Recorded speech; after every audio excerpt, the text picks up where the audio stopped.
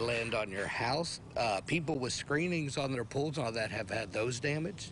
They've had to report all that. So, you know, to their insurance will take care of it, but it's bad. It's really bad.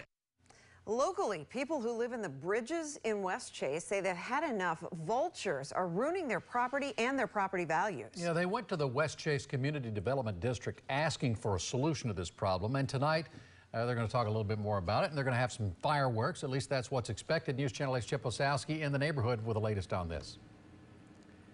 And good evening to you both. The Westchase CDD went to the USDA, which is the only agency authorized to deal with a situation like this. That agency is going to send an employee here tonight to set off fireworks to scare some of these vultures away. If that doesn't work, some of them will be shot. The plan to get rid of these black vultures in Westchase seems to be ruffling a lot of feathers and not the intended ones. The weaponry right behind residential homes. Steve Netta doesn't believe shooting the vultures if they aren't scared away is a safe move. One person was like, well, what kids are going to get shot? I don't know. Why don't I put your kids in the backyard while they're doing it and see if you care?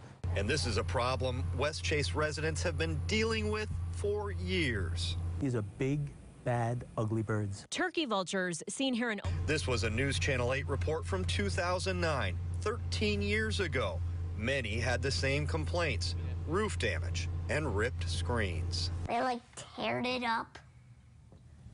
Tear. Sometimes there'll be this running sound. It sounds like someone's up on your roof.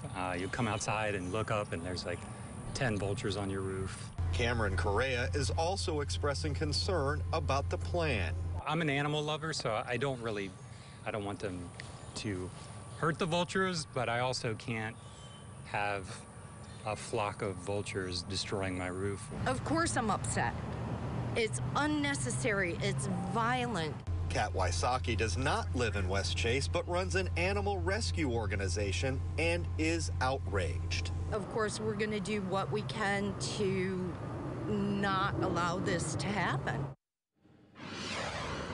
And I did speak with a representative with the Westchase CDD. He told me the association held a number of meetings trying to figure out alternate ways of dealing with this situation, and that's when the CDD eventually went to the USDA. Stacy? Yeah, Chip, this is a head-scratcher. You don't hear about this in other parts of the Bay Area. Has the USDA given you any details as to how long it's going to last or anything else? And this may be in the too much information category, but I'm going to tell you anyway. The plan right now is to set off detonations morning and dusk every day for 2 weeks.